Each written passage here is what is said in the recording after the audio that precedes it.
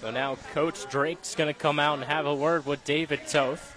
Entire infield coming in as well, including Drew Blakely from behind the plate. Coach Drake coming out asking for the ball from David Toth, giving him a quick word of encouragement for the entire infield. Yeah, just talking a little bit of strategy here, just trying to figure out how they're going to keep up this stellar defense that they've had the last couple of games against Kokomo. There you go.